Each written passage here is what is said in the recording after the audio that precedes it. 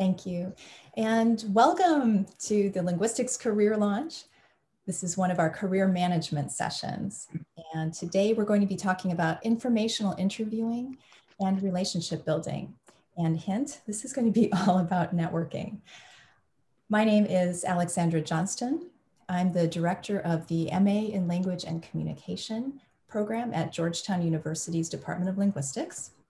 And I've also been a consultant teaching presentation skills and networking skills, relationship management skills to corporate clients for the past decade. And I'm very happy to welcome my co-presenter today, Caitlin Tagarelli. And Caitlin, I'd love to let you introduce yourself, please.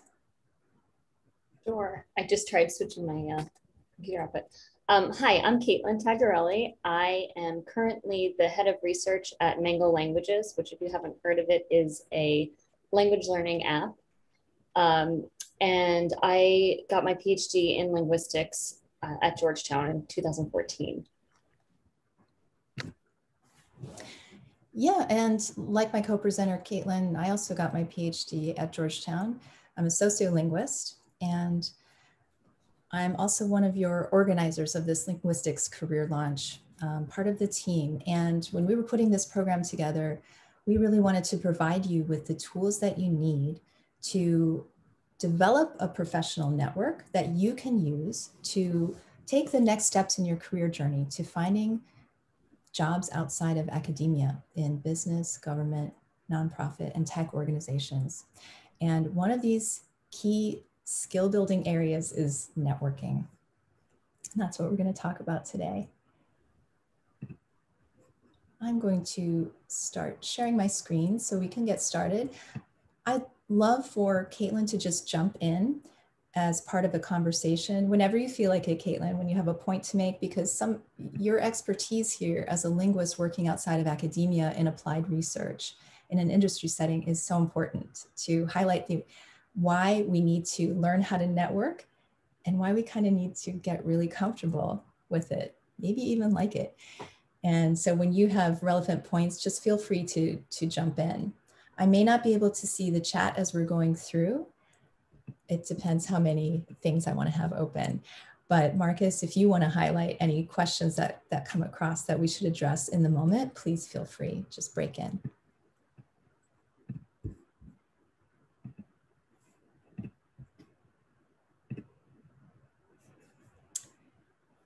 Okay.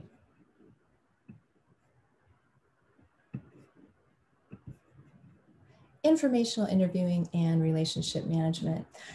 This is also a big topic, so I want to reassure those of you who are here today that we will have a break in this long session. So at about a quarter till the hour, we'll break and we'll come back.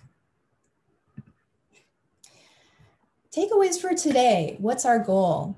First of all, I want to reframe networking for you. I want to provide 5 tools for effective networking and relationship building. And one of these really key tools is informational interviewing. And I will have a resource, a handout that we'll present later that will give you a guide to informational interviewing. And we'll hit some of the highlights of that guide so that you know how this genre typically works. And so you can start practicing it. And practice it now. This entire month of the Linguistics Career Launch is one long exercise in relationship building and in getting to know the people in our community, as well as outside of it. So during the 19 days of our launch, you'll be building relationships with people, you'll be reaching out to people, and you'll be putting into practice the skills that we'll be talking about today. And sorry to interrupt you, but do you want to, I'm only seeing, do you want to be presenting this as a slideshow? Oh, it's showing it as a slideshow right now. We're seeing it in preview mode.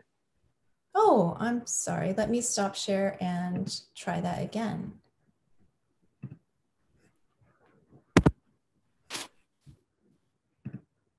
Thanks for letting me know, Caitlin and Nancy. Mm-hmm.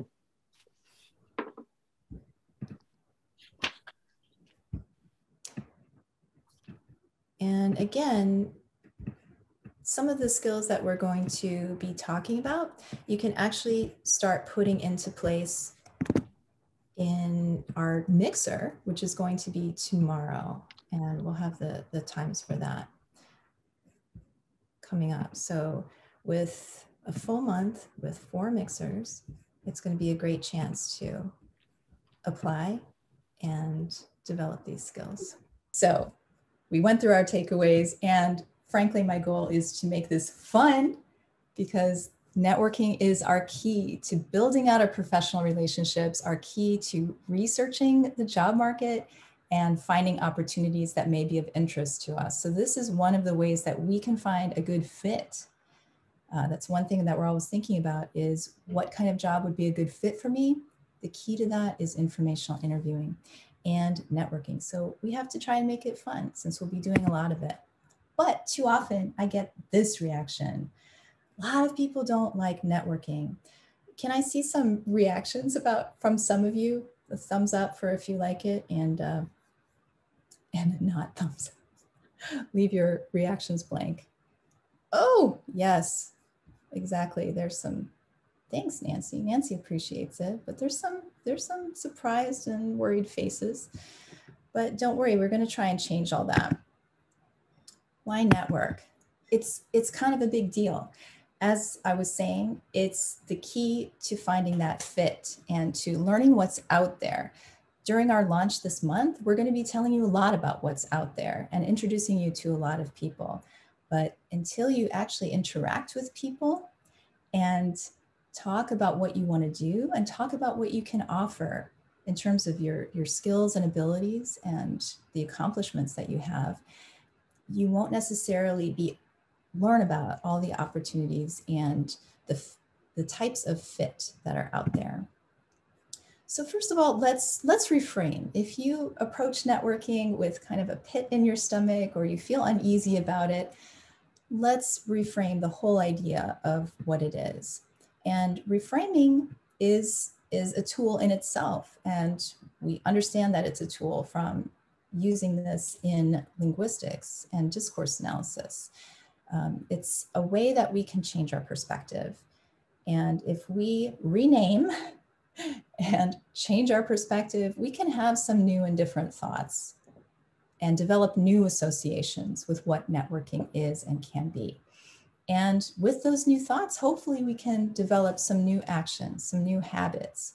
And with time, with practice, become accustomed to those new habits and incorporate them into our identity as professionals. So the first rule of networking may be, don't call it networking. You don't have to call it networking. In your mind, let's think of other things it can be for you. Let's think of ways that it hooks into something you already know how to do and maybe that you already love. So for example,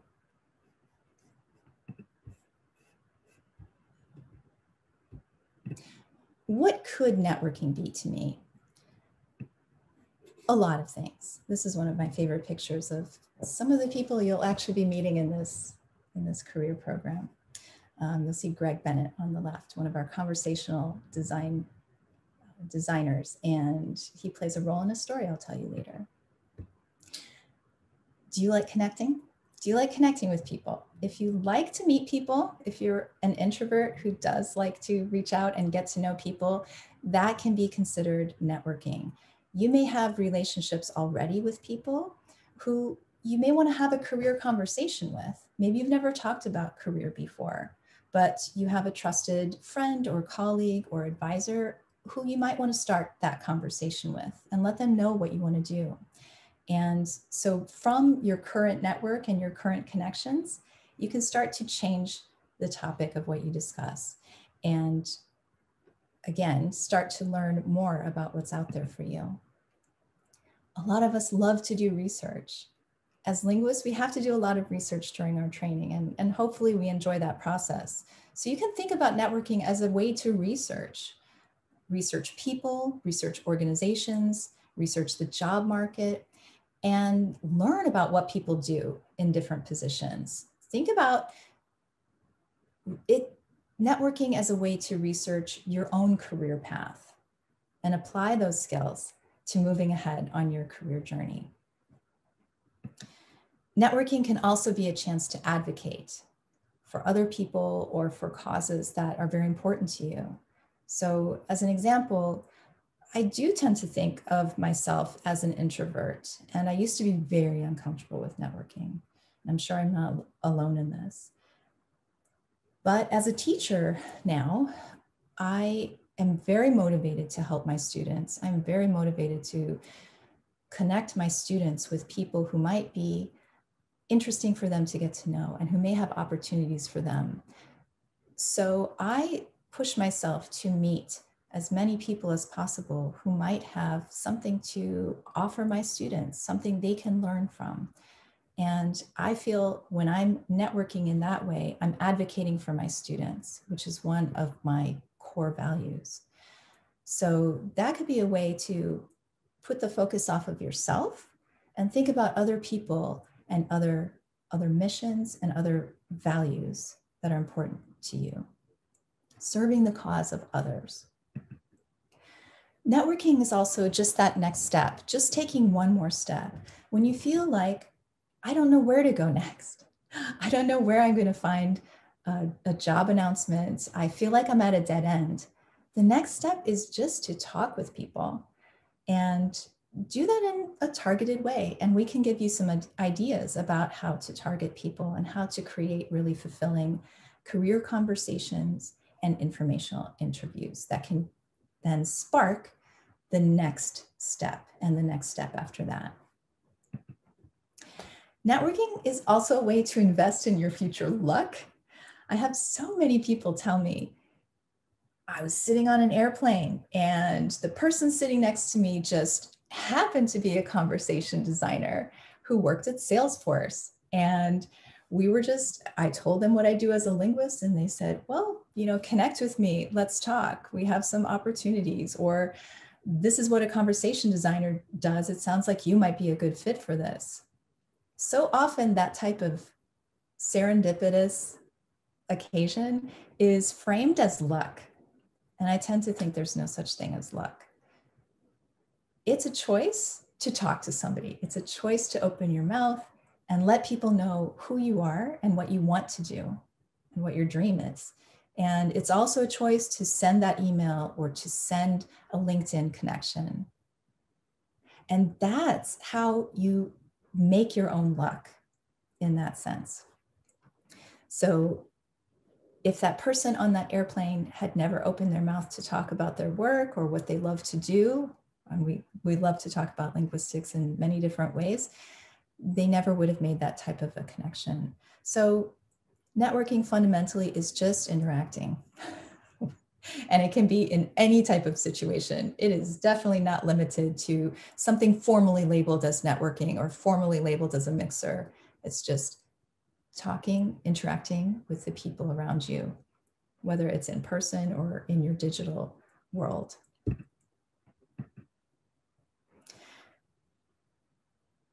One thing I'd like to also reframe is the idea that networking is transactional or one way. In its best form, I think that networking is very mutually beneficial. And in fact, thinking of other people, which is one of the strengths of many introverts, takes the focus off yourself, which can also help many introverts.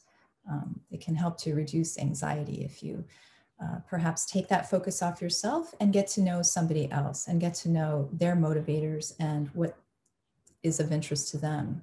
So in an interaction, this is sort of a corporate term, the WIFM, think about what's in it for them. What are other people's interests and dreams, and what are they looking for? And think about what you can offer, in fact. And if you think that you don't have anything to offer, even just listening to people, taking some time in a conversation to listen to others is something that you can offer. Even just having that engaged listenership, or thinking about your connection to other people and resources that you can offer. So at its core, networking should be something that is mutually beneficial if you want to make this long-term, if you want to start building a relationship that will last. If it's only transactional and one-sided, if you only talk to people when you need something from them and that's it, that relationship might start to wither. So investing in a relationship and thinking about what you bring to it, what you can bring to it, is a way to sustain initial connections. And Caitlin, feel free to jump in if you have some points that you'd like to bring up. Yeah, I mean, so far, I would totally agree with everything you've said so far. To go back a little bit, I really like the idea of reframing networking. I think for me, that's something that really worked. I have always been a very shy person. I was definitely one of those people who said, I don't like networking. You know, at conferences, I felt more comfortable just being with my friends than trying to talk to other people. But if you think about it less as like this goal that you have to talk to all like the big names or the people that are important in your field, it's just meeting people and getting to know them and talking. And sometimes it's just a casual conversation, being, you know, putting yourself within someone's radar and having coffee or lunch together. And really, it's so much about learning or researching, as you said, and learning what's out there. I mean, I think for me, having connected with a lot of people, I know so much more about the different opportunities that exist that I wouldn't if I hadn't made those connections. Yeah, I'm so glad you bring that up, Caitlin, especially when you talk about that feeling of being at a conference and wanting to approach someone who is kind of a big name in our field, or you're in a corporate conference and you know, there are people who are high up in their companies in those C-suites. That may not always be the best place to start. Really, anybody can be somebody good to get to know. Anybody can have something to offer. Anybody has some kind of resource or information or knowledge that you don't. And just to get to know people of all different levels in organizations is incredibly useful, because I always believe that we need to follow people and follow people over time and not their position. The economy is volatile. Organizations are fluid and changeable. People shift positions all the time. And following people is really important. And you'll see the importance of that later when I talk about, I bring up Greg Bennett again. Yeah, and I don't know if you're going to get into this later, but I think part of networking or thinking about reframing it is also like staying in touch. So, you know, I think for me, a lot of the really valuable relationships I've had are ones like with people who were grad students with me that I still connect with and keep up with, or previous bosses that we can still work together and do some really great things together because we maintain those relationships as well. So it's not always that the more intimidating side of like trying to meet somebody who seems very important. Also, everybody's a person, everybody's a human. So even if they seem a little bit scary, they're probably not. Yeah, I really appreciate how you bring up the variety of types of relationships. If you're currently an undergraduate student, it may seem really hard to project forward 5, 10, yes, 20 or 30 years, but people you know who are your colleagues now, your peers now, you will know many of them for a long time. If you're in graduate school, that graduate school cohort, as Caitlin says, will stick with you for a long time. And you never know where people will go, but staying in touch and maintaining relationships over time is one of the most rewarding parts of, you know, having a broad and deep network. So we will talk more about that and how to maintain relationships. And I've hinted at one of those things before, is that, you know, try not to reach out to people only when you need something. try to make sure you're offering something as well. And ideally, it should be mutually beneficial over time, so it kind of balances out. Yeah, and then, sorry, I'll just speak to the mutually beneficial thing. I think, that's also really true. Even if it's just that, both people are getting to expand their network, but whoever you're reaching out to is also able to now learn more about some other little facet of things. I mean, I've had people reach out to me recently, and then we found through that a wonderful employee for Mango who filled a gap that we didn't even have at the time. So and that's great, for us, we were the people that were reached out to. So yeah, it's definitely, and even if it's just getting to know someone or having that on your radar, it can be good for both parties for sure. Exactly. Thank you. And then, there are these times where you head into a networking situation that is sort of formally set up that way. So we have 4 mixers coming up. We have office hours every week during this month of the Linguistics Career Launch. So if you know that you're heading into this type of a situation, like any type of conference, you may want to engage in some type of preparation. And I recommend doing just a bit of that, because that's also linked with lowering your anxiety just a bit. I mean, perhaps we're never without some level of anxiety when we're in a room full of new people, but preparing in advance can really help with that feeling. So one thing you might want to do before you head into an office hours, for example, in this conference, is to decide your purpose before you go. Who would you like to check in with in that office hours? You can look at the roster, see who's going to be there, look them up. This is part of researching people. Look up their organization, see where they're working, look up their LinkedIn, find out where they trained, what their specializations are, their volunteer activities. That's a perfectly fine thing to do before you head into a formal networking situation. And when I say formal, I just mean a named type of situation where the idea is that you talk with people, you get to know people, and expand your professional network. You may want to think too, if you have limited time with people, what would be your top couple of questions? What would you want to take away from that interaction so that the time isn't spent all on some small talk? Small talk is really important, don't get me wrong. We'll talk a bit about small talk as well. And in fact, if I could throw out a plug for Lingthusiasm, one of their best podcasts in a series of amazing podcasts is their episode on small talk, which was called Small Talk Big Deal. That's episode 51. I want to point that out as a resource because that's something that's going to reframe small talk for you. And if you don't already appreciate it as part of building relationships and surfacing the hidden frames that people have for their questions of you, that's going to really reveal a lot. So again, if you're heading into an office hours here, a mixer, or a conference anywhere, try to figure out your goal, your top couple of questions, and look up those people's specializations. And in return, make sure that your online profile is updated, your LinkedIn, your website, your Twitter.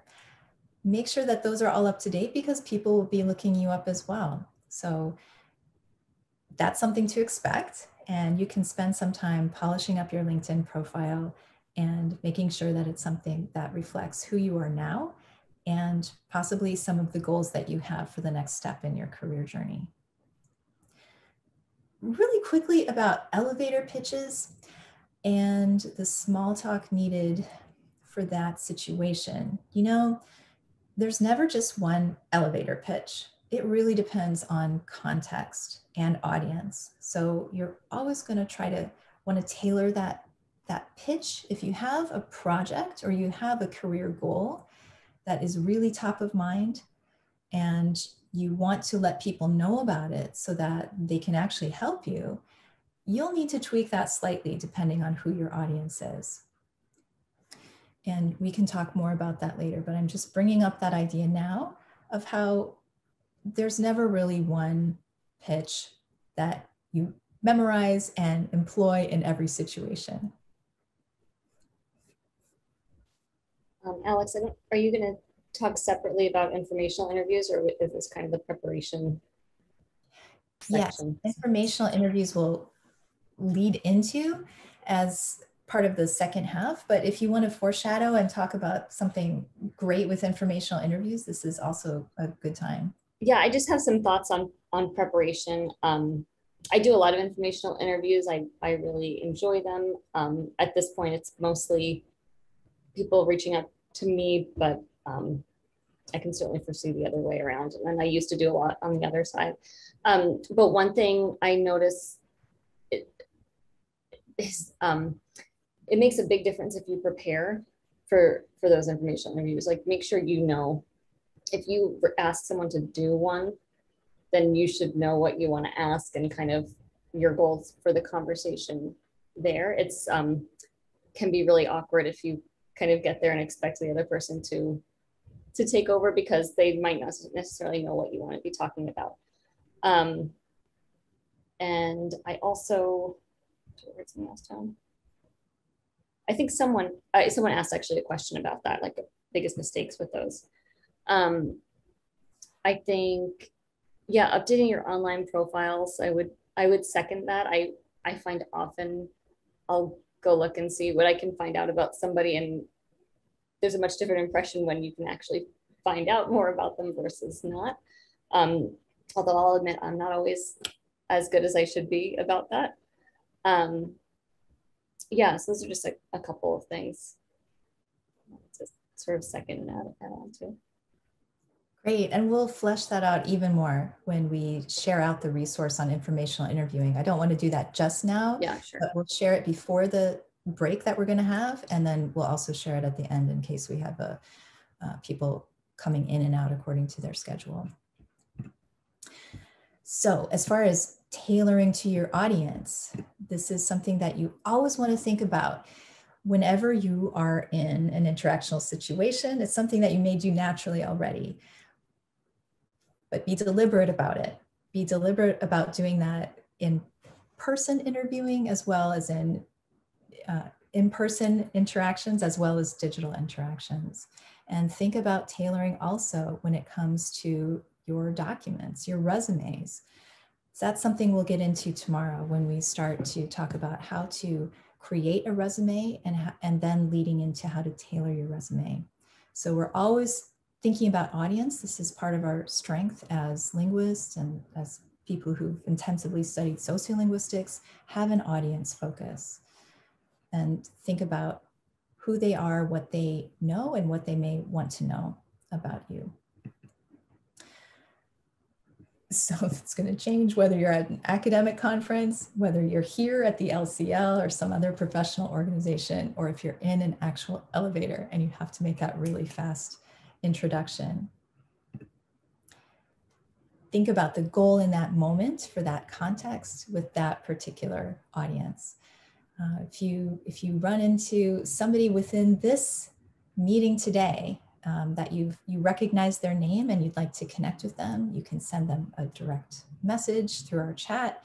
You can look them up on LinkedIn and send a message to connect, and use the fact that we're at this shared experience together throughout the month as a way to make that first step to connecting with someone.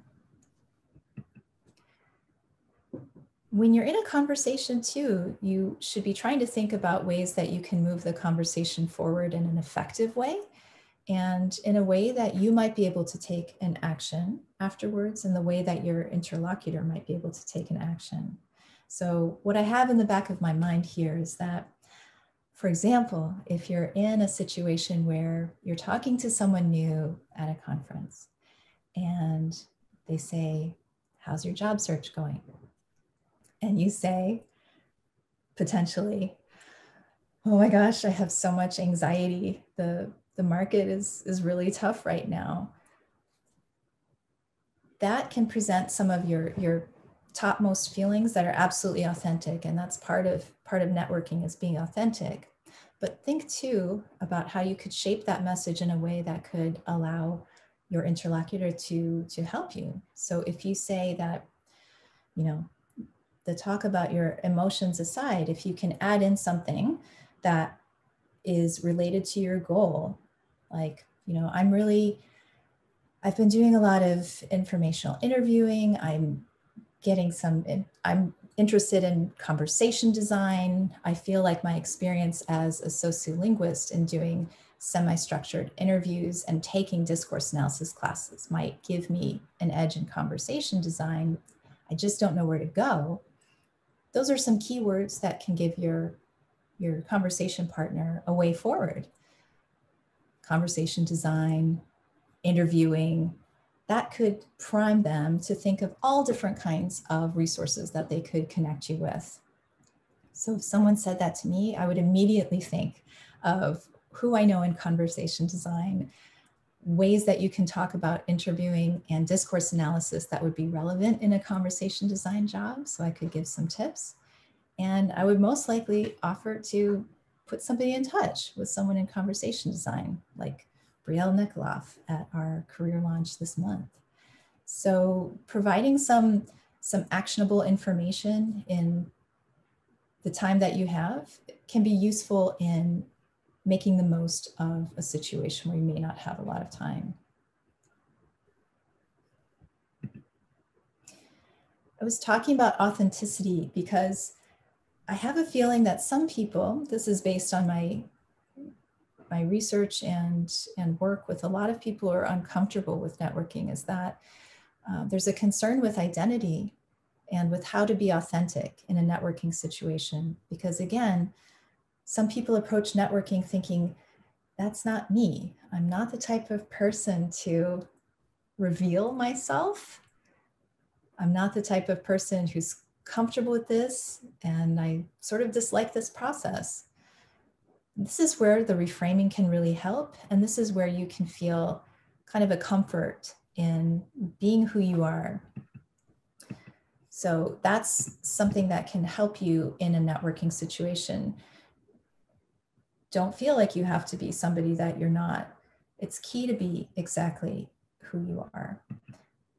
Try to be positive though, for the most part.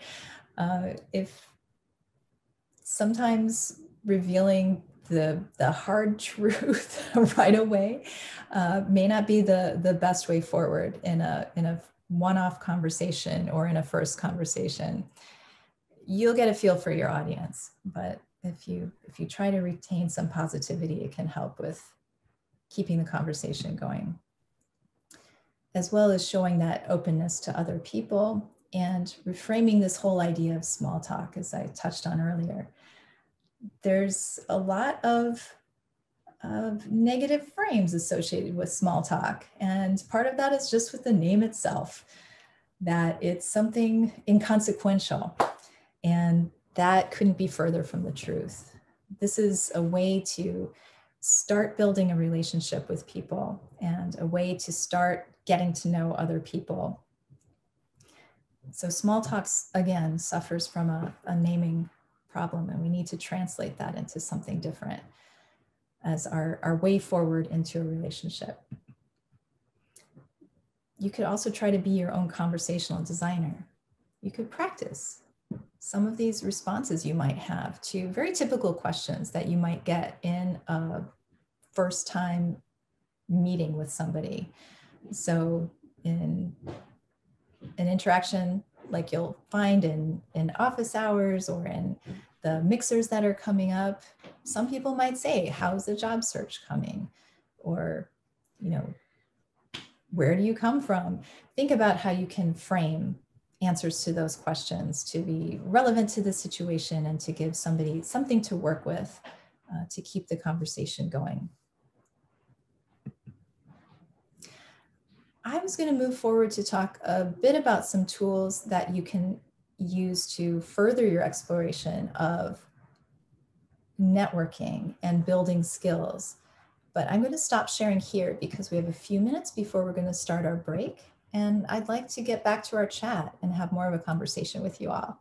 So feel free to unmute. And I'm also going to scan the chat and look back at some of the questions. Who has something that they'd like to ask about what we've been talking about so far?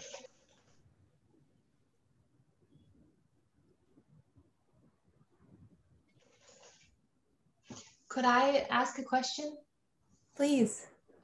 This is Katie in Madison, Wisconsin.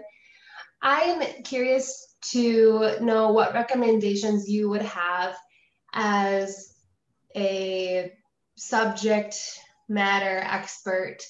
I'm in a position where I'm looking to network and gain some advice from people like the team leaders with this conference.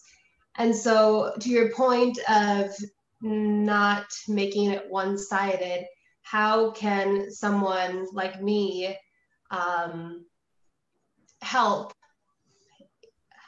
bring value to you where I'm more the person who's looking for the guidance? What kinds of things might come to mind for you in terms of how it can be reciprocal?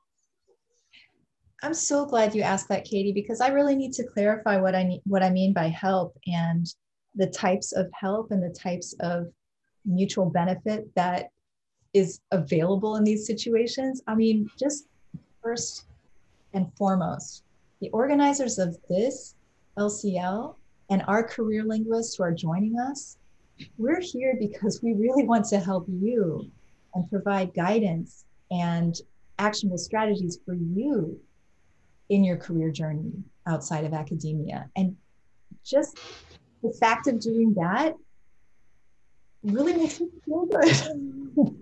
That's part of it, is that a lot of people really like to help others. And so when you come to office hours, the career linguists who are there, they're there because they want to help you. That's the benefit they get. Sharing their experience so somebody else has an easier time, or that somebody else makes a great connection, or that somebody else gets a job. Yay.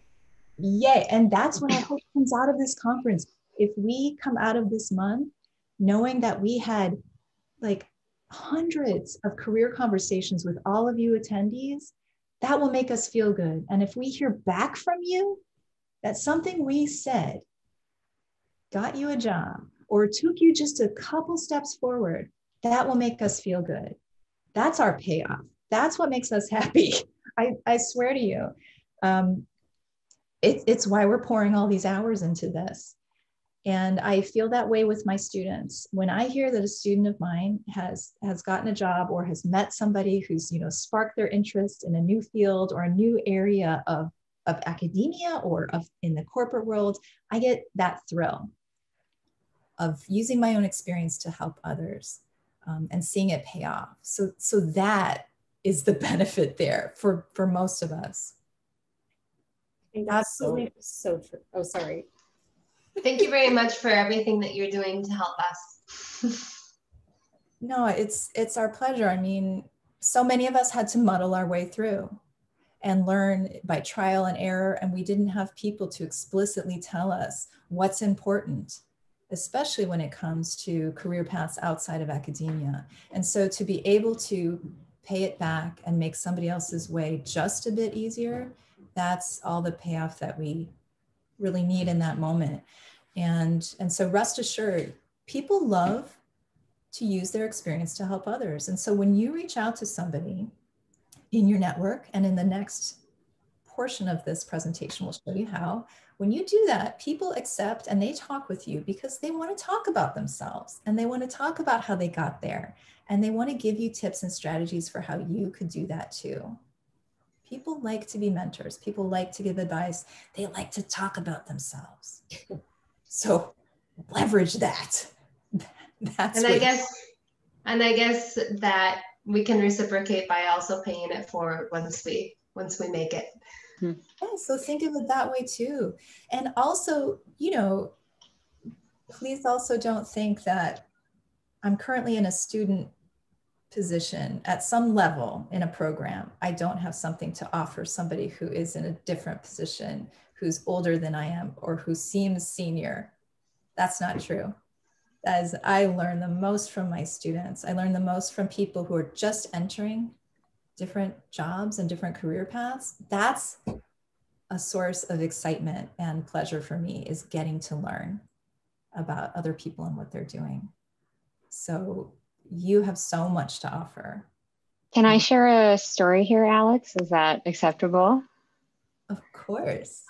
So, yeah, I had a student from the department that I graduated from who was a senior in a linguistics department. Somebody in the department had given her my name as a person who might be working in a field that she was interested in. So she reached out to me. She asked if she could come meet me for coffee. So we met up across the street from my office, and that was really important. She made it easy for me to help her. And so that I had so much appreciated that. And she came with a list of questions that she had about, she actually had a list of questions in front of her, asking me about my job and how I'd found it and what I did and all of those sorts of things. And she was not asking me for anything other than those questions that she had. But she had been, I'd appreciated the initiative that she took to reach out, to come to where I was, to bring those questions and to show how much she was thinking things through. And so when somebody in another unit at my company asked me if I knew any linguists who might want to apply for an open position, I said, yeah, here's one. She's about to graduate. You should talk to her. So that's another way, part of it is paying it forward for sure and helping others. But this is also the power of network, is that when somebody else asks you for something, you've had these conversations and you might be able to suggest a person to them too. So it's paying it forward and backwards and side to side and up and down to try to connect everybody together. Yeah, exactly, Emily. And think about the alternative too. Emily wanted to help someone who is in the department that she's a graduate of, right? That person reached out, they set up that appointment. Now imagine that person shows up, they're not prepared. They don't have prioritized questions. They don't seem to have a purpose. Maybe they just don't know the genre of and the etiquette of the informational interview, which we will talk about. We will give you steps. If they had shown up with that, how likely would Emily have been to recommend to her team when they were looking for a linguist? In that sense too, the preparation that you bring is part of your benefit, part of your value, part of the way that other people will appreciate you and want to recommend you. So again, I can't emphasize enough how everybody has something to offer and how no matter what stage or age you are, you have something to offer. Your preparation, your interactional skills, the knowledge you have that the other person doesn't. Everybody brings different knowledge and experience to an interaction. So be confident that you're bringing that too. And exactly, as Emily says, it's more about the structure. This person prepared, they were ready, and it's not so much the content. That is showing that you have a skill that is transferable to that work environment. And that makes somebody like Emily, a hiring manager, more willing to and eager to recommend you, because Emily knows that's a very transferable skill that will help her organization. And I think I resonate very strongly with everything you both said. I said earlier, Emily, I had a really similar experience this year with hiring, where we hired someone based on an informational interview that I had had. But so there are those like kind of more tangible benefits. But even sometimes it's nice enough to just make a connection or to have an interesting conversation with somebody. These are small things, but sometimes that's really enough of a benefit as well. Exactly. So I want to get a sense, how about taking a break right now? We've been sitting for quite a while. So let's take 12 minutes to the hour. Could we come back at 5 minutes after the hour? And we'll resume. And before everybody leaves, Marcus, if you don't mind sharing the resource that I sent you, this is going to be your guide to informational interviewing. and you can have it with you during your break, and we will go over it, touch on some highlights when we come back. So thanks for your attention, and we'll see you back here soon, 5 minutes after the hour.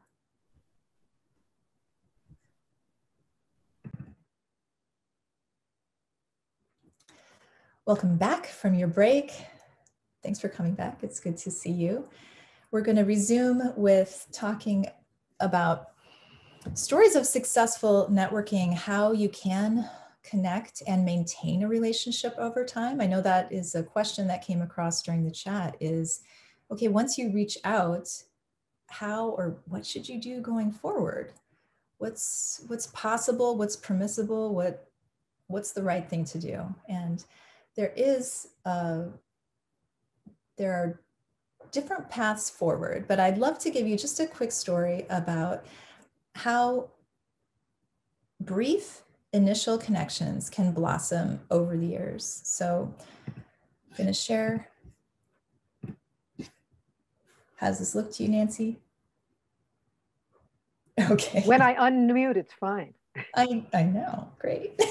So I just want to ease us back into talking about this with a tale of networking.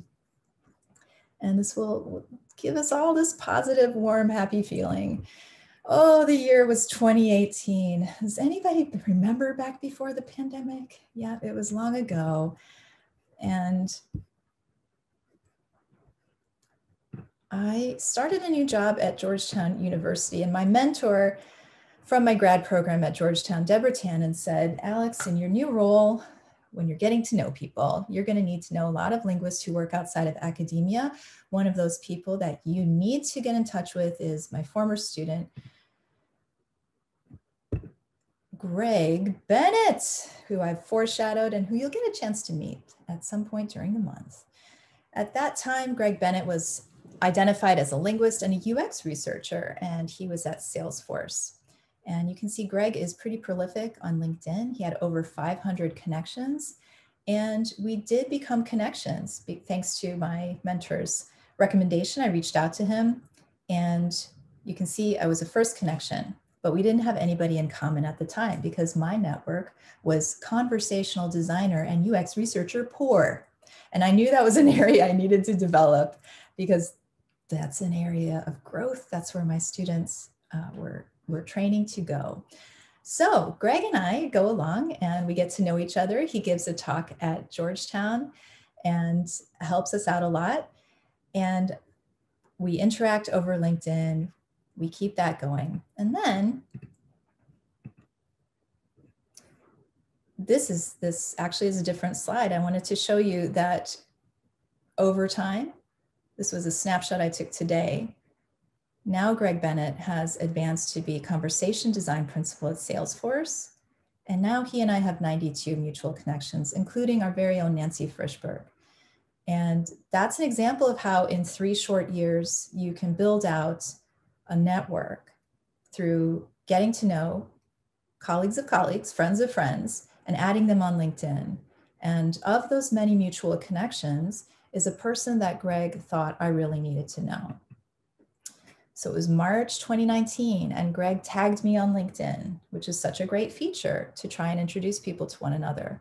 And he tagged me because there was a talk going on that same day. And it was a talk about how linguists are poised, perfectly positioned to be conversation designers in industry. And he said, and he didn't have to say anything. He just tagged me that this talk is happening, and it was being given by a woman named Brielle Nikolov. And this is Brielle's LinkedIn profile from March 2019. At that point, product lead at Witlingo, which is a DC area startup devoted to voice UX, voice user interface, and a voice first outlook. So I decided to reach out to Brielle. Her talk sounded fascinating. And I thought if she's giving that kind of talk somewhere out there in the DC area, I want her to come to Georgetown and talk to my students. And so that's an example of how I'm motivated by advocating for my students. So right away, I leaped on it. I reached out to Brielle, and this is my message to her. So here's an example of a short-ish message you can send out. Hi, Brielle, Greg Bennett let me know about your talk tonight. I'd love to connect you with some of my linguistics grad students at Georgetown who would like to find career opportunities at the intersection of language and tech. Could you come to a career mixer on April 3rd on campus to talk to them? There I was, like, right away with the ask. I was being very forward, but I had some time pressure there, and I really wanted to find a conversation designer to come to our career mixer and talk to my students. And I thought, well, maybe if Brielle is giving talks around the area, it's something she likes to do, maybe that would be a benefit to her to talk at Georgetown University and get to know more linguistics students. Right away, Brielle is now a connection, and she wrote back to me. Hi, Alexandra, thanks for reaching out. I believe April 3rd could work for me. What time is the mixer? Beyond that, I've been looking for opportunities to speak to linguistics students about this space. Mainly people who reach out are human and computer interaction, tech developers. And I really want to connect with some linguistics students because that's how it all started for me. I'm a guest speaker at the University of Maryland. I do a talk each semester in one of their HCI classes to give an overview of my background and touch on the different career opportunities that are arising now with conversational technology. If you think there may be a graduate level linguistics class, why yes, I do, that may be open to having me come in once a semester for something like this, it would be great to discuss that further. So here's everything I need to know. Yes, she is looking for these types of opportunities. It does have benefit to her. She's open to coming, and we're going to get a chance to interact in real life. This is Brielle now, and you can see that she's moved on. She's a co-founder and head of product at Botmock. You can see that she's updated her profile and her banner, and now Brielle and I have 74 mutual connections, including our very own Nancy Frischberg, because Nancy's the key to everything. And so this is an example of how over time in these past couple of years, Brielle and I, thanks to the connection with Greg, thanks to the connection with Deborah Tannen, have gotten to know one another and been involved in several amazing projects together, which included Brielle developing the curriculum that she's debuting here at the conference in the Conversation Design for Linguists course. And that's something that she's going to also keep iterating on a different platform later. So in this sense, we've, from a very brief tag on LinkedIn, I got to know a person who aligns in so many ways with my background and with my goals, and we could work together on some amazing projects. And you'll get to hear from Brielle and get to know her later this month. So LinkedIn guidance to get real return on investment. I just want to throw this out right away because so many people ask me, like, how much time should I spend on LinkedIn? Try to spend an hour a week as you get used to this platform if it's something new to you, because you can use it for research. It's not only about connections and interacting with people. It's also about research, about using salient keywords to search for people and search for organizations and search for shared connections. So use it as a research tool. This platform does far more than only networking. It is several things to several people, and the way that you use it will depend on the stage you are in your career search. So in the beginning, if you're just getting started, I recommend that you start with building out your profile, and we can talk about ways to do that. I recommend that you start adding to your network with people you meet here. And I recommend that you use the search function to search for people, organizations, and groups. Use keywords like linguistics and language and linguist and conversation, and see the types of people and organizations you pull up. The people are very important because you'll see people who label themselves as linguist, as conversation designer, as consultant. When you see their profiles, you can work back from their most recent position and see where they started. You can see that people who trained as, they may have had an undergraduate major in history, and now they're in conversation design. You might see that they have an undergraduate major in linguistics, and they're now working in educational technology. Looking at those career paths is very, very instructive.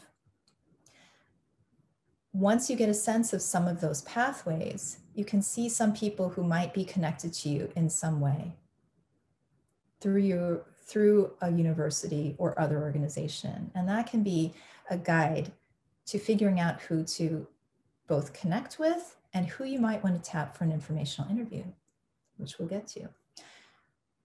And again, as you can see, try to spend a bit more time as you get to learn the platform and see what it can do for you, and figure out who you can reach out to for informational interviews. As Anna Marie Truster says, if you do one a week, that's 50 in a year. You may want to do even more than one a week. There are so many chances during the month here for you to talk with any one of us and any one of the people in attending here. So try to fit in a lot of those informational interviews or career conversations. Nancy, please. I'm also thinking, as somebody said in the discussion, what are other examples of networking events? And of course, in before times, I used to challenge myself to go to 2 networking events a month that were not my usual, especially when I was job searching, but sometimes even when I wasn't.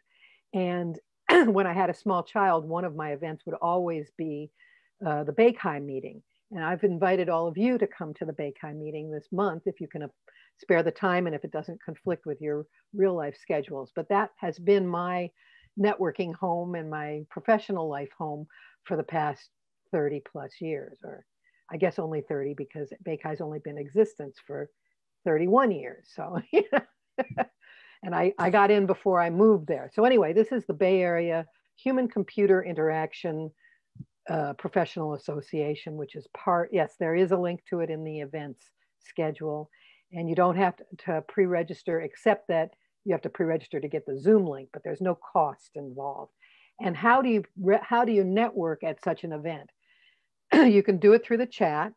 You can listen to who is asking questions or making announcements or providing provocative statements, and note their name and connect with them later and say on LinkedIn or however you get a hold of them.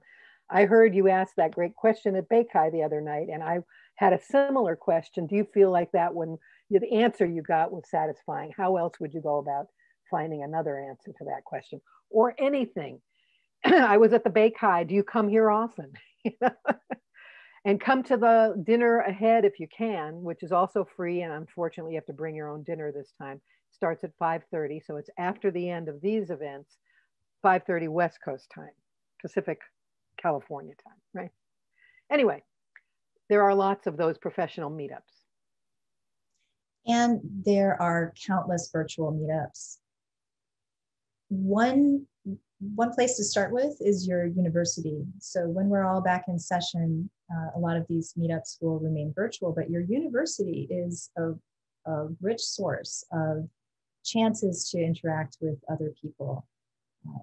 There are lots of events that are put on by university career centers, and check to see how many you have at your university. At Georgetown, we have about 5 different career centers, which we can all tap into. It doesn't matter that one of them is an undergrad focused career center and one is a grad focused, or one is focused on the School of Foreign Service.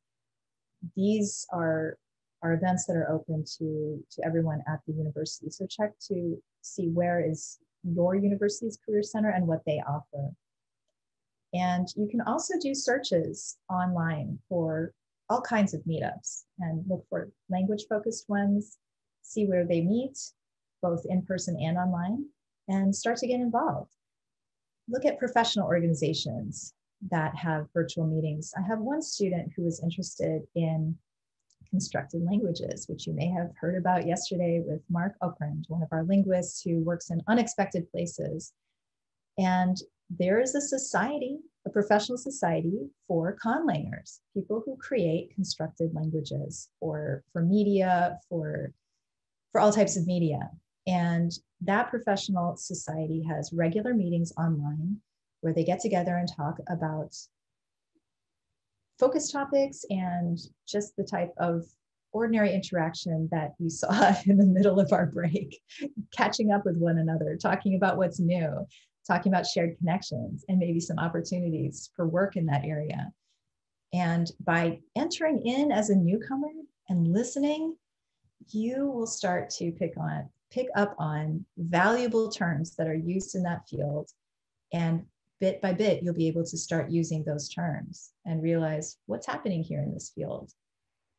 So feel free to join these as a newcomer meetups, and most, public professional associations have free options and have public options for people who want to join and get to know other people with that same interest.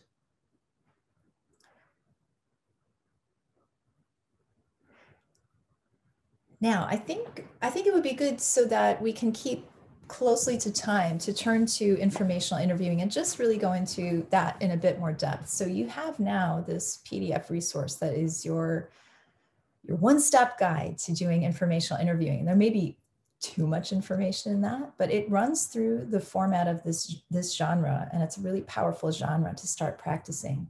And really the first thing to know, and Caitlin can jump in at any point, but just know that this is an accepted and expected part of professional life. People know what this is, and it's not going to be strange if you reach out to someone and ask for a few minutes of their time to talk with them. And you can label it an informational interview or not, but professionals expect that people will contact them and want to ask them about what they do or ask them about aspects of their organization. The key point here being not publicly available information that you can find anywhere online. The value of talking to somebody who works in an organization is that they have insider knowledge that is not publicly available. And they have that personal experience with that organization that you can ask them about and really get to know if there's a future for you with that organization, with that career path, or with any of the resources that that person might introduce you to.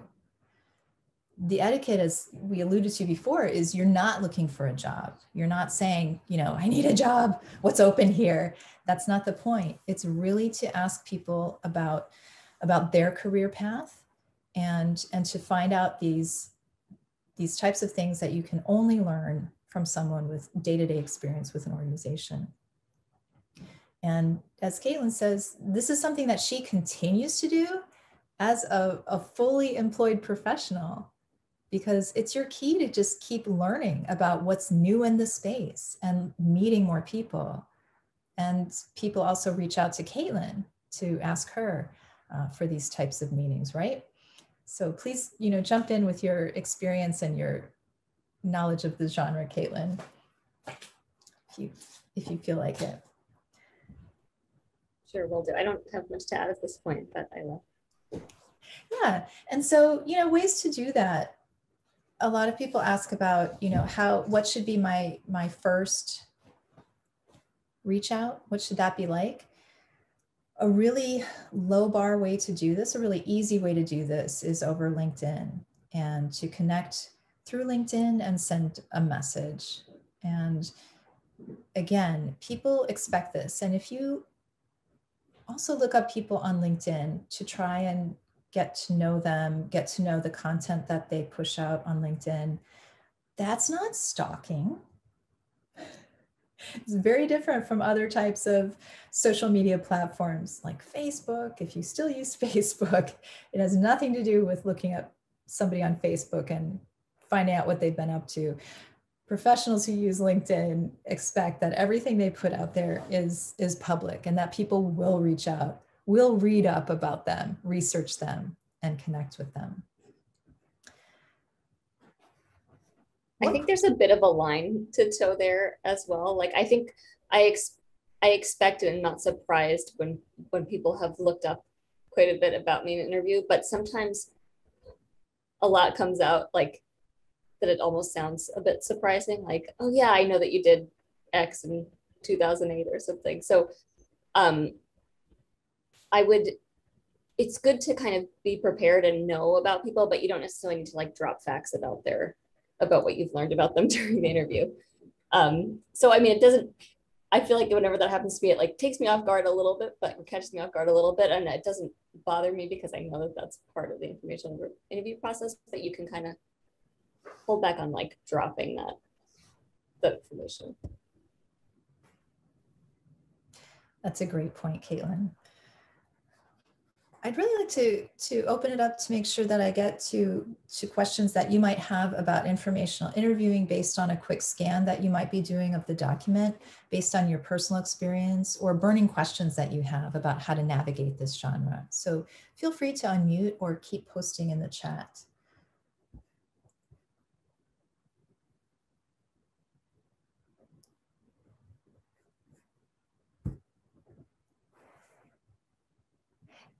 And one thing that I've noticed a lot of students ask me is, you know, how soon is too soon to kind of make that ask? So for example, a lot of people, and I think this came up in the chat, a lot of people now during this month are making connections with others, LinkedIn invitations flying here and there and being accepted here and there.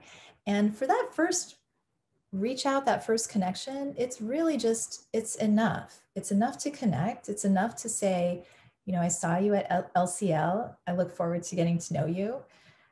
Or that question you asked in the session was really interesting. I had the same question. I'm so glad you asked it. You can keep it really low bar, really low key.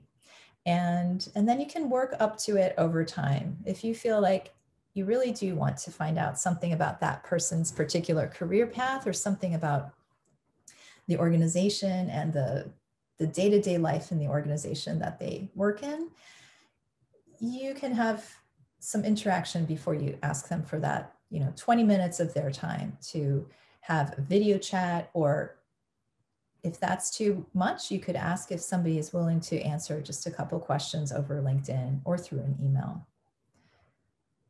So working up to asking somebody for their time might be a way to go, especially if you feel like it's somebody you don't have a long history with. Yeah, I find that it's nice when people send, like, if it's the first time they reach out, if they send an introductory email kind of explaining their background and why they want to connect and maybe have a chat. It doesn't have to be long, but a little bit of a, you know, why this would be a good connection to make. Exactly. That's part of thinking about your audience and what's in it for them, showing that there's some connection already and why you want to know what you want to know. I actually have a couple of slides that I brought with me as an example of what not to do. People like to clamor to see those examples. Maybe not. If I see some, oh, Emily Pace wants to see it. That's enough for me. Okay, so I'm going to quickly share, and feel free to unmute while I share. If anybody has a question you want to. I just wanted to point out the value of networking. While we've been in the session, I got contacted by a deaf friend who said, you'll know somebody who's good for this job. I don't know anybody. So I'm now posting it in various places, including on our general list, our general Slack, although we may want to put a job posting thing in the Slack channels. Anyway, I'll add that. And anybody who's got a sign language or deafness background, and I saw there were 4 or 5 people like that, may want to actually seriously consider this job. I think we want to tap Janice for that. Cool. Talk to me about that. Yeah, we'll talk. And I'm happy to advise somebody on how to, you know, present themselves for this one. Yeah, there's somebody I'm thinking of I met in office hours you have to talk to. Excellent. And this is how it's done, my friends. I want to give you one of your last tools for today is your follow-up. Develop your follow-up. Keep your word.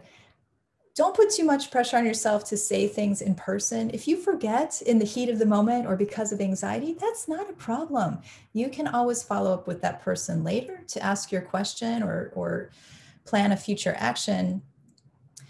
And again, as we were saying before, reach out on LinkedIn, perhaps email if you got to it. Just always keep your word. If you're promising that you're going to, connect and tell, like I'm going to tell Nancy about this person right here in our conference who might be just right for that job, I need to do that with Nancy. I don't want to let that hang. So if you're promising a resource or a connection to somebody, hone your skills at following up. Following up, you say. Well, I have an example of an email that I received directly from a person after I gave a presentation about my dissertation research. And it was a small presentation. I was presenting results and analysis and talking about my plans for future research when I would recapitulate the study. And I knew most of the people there, but after the talk that I gave, I got an email from one person that I didn't know at all. And this is what it read. Hi, Alex. Could you send me a copy of your dissertation? I didn't realize that the materials you presented yesterday were part of a dissertation. Okay, this clues me right away. He wasn't listening to what I was saying. And also that he's making an ask right off the bat. He wants me to do work for him in the very first sentence. I'm going to keep that in mind. Would be curious too about what the bigger picture is for you now. Why are you revisiting these materials and for what ultimate purpose? Again, that's a cue to me. This person wasn't really listening during the presentation and that he wants something from me. Again, he wants to know my motivations. And I have no idea why. As Caitlin was saying, he didn't provide any type of link to me or why we might have a shared goal or a shared interest. So signed Best Research Fellow in the US government. There's a cue for me there that somebody in the US government might be interested in my dissertation because I worked in the Citizenship and Immigration Services district office in Virginia, and I recorded green card interviews, the last step before somebody is approved or denied for a green card. So, okay, he's in the US government, he's a research fellow. I have that to go on and not much more. However, this is something that didn't make it easy for me to help him. As Emily was saying in the chat, you want to make it easy for somebody to help you, as easy as possible. First of all, don't ask them to do a lot of work right off the bat, especially if it's work you could do on your own. And especially if it shows that you may not have paid attention or been alert or done some work to figure out what that talk was about before you reached out. So I suggest a different way to follow up. This is what would have been nice to hear after I finished putting my mind back together. Hi, Dr. Johnston or Alex. Hey, that's fine. He's kind of, we both have doctorates. It would have been nice to be addressed this way by somebody I had no relationship with, but Alex is fine. I enjoyed your presentation yesterday. Even if it's not true, just throw me a bone here. I looked up your dissertation to look more about how you gained access to your Department of Justice field site. Oh, they did something. They did work. As a research fellow in federal agency, I'd like to see if we could apply some of your findings to Citizenship and Immigration Service Officer training. Oh, there's a purpose here. And actually, I would love that. That aligns with my goals. Do you have about 20 minutes to meet and talk about application? There's something I can get behind. There's something that makes me feel really good about reaching back out and doing whatever I can to interact with that person. So I present that as an example of a theoretical response that would have shown that somebody did their research just a bit, who didn't ask for too much right away, and who created that kind of link when to let me know why they were reaching out and where we might align. If you do that, you really change the feeling of the person who's reading that email, and you really change the future steps that might be taken there. That turned out to be a person that I didn't connect with well at all. But had we gotten off on a better foot, I think it could have been a productive relationship. What questions might you have?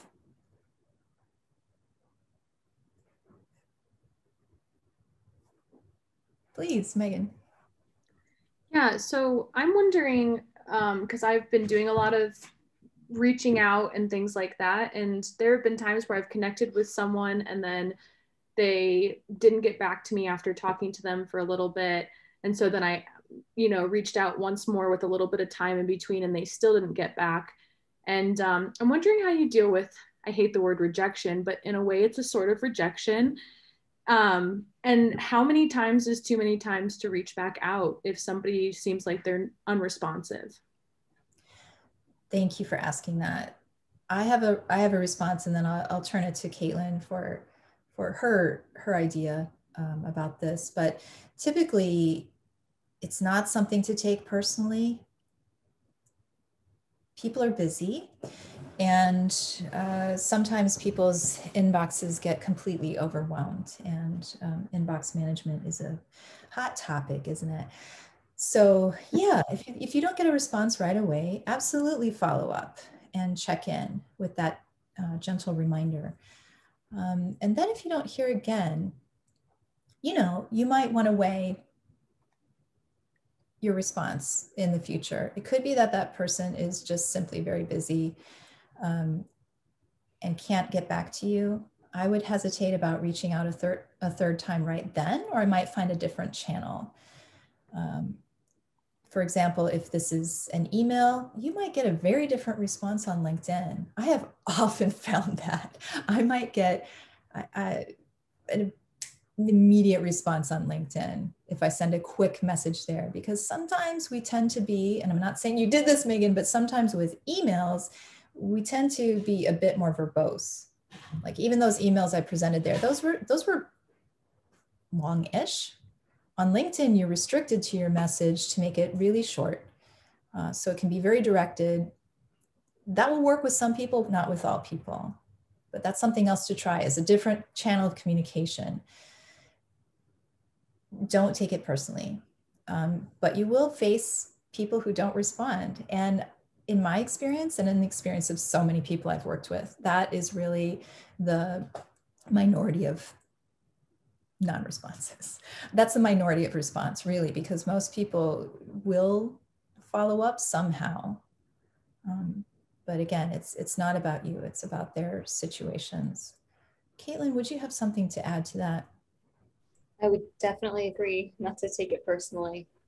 I mean, I know from my own experience, things get lost in my email, or I might not check LinkedIn that frequently. And so it's almost, this is my own organizational problem, but like hard to predict which platform is going to be the best way to get in touch with me. And people are busy working and family obligations and stuff. Yeah, and I would say, like, I would agree, like you could follow up to change the platform. I mean, I've had situations where I'm reaching out to somebody and they don't respond for a while. I'm like, all right, let me try again, but maybe this email is not working and I have their other email. I try that one, and then we end up talking.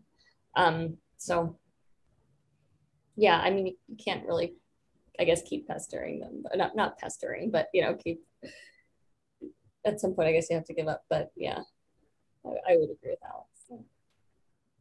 Thank you both. Well, what other questions are out there? I see one in the chat.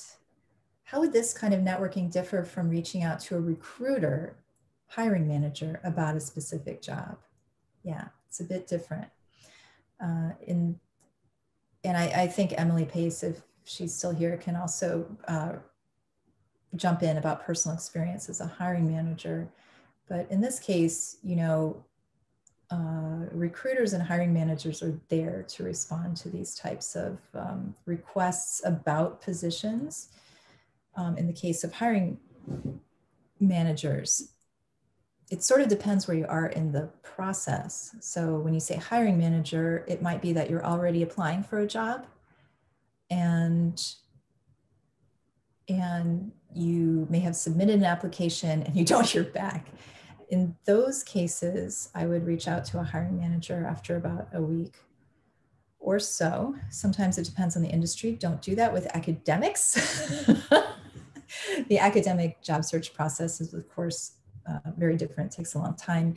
And also in federal hiring, that is also a very long, drawn out process. But when I think about industry and larger organizations, and in addition, some small nonprofits, it's fine to reach out to a hiring manager to check in about the status of an application.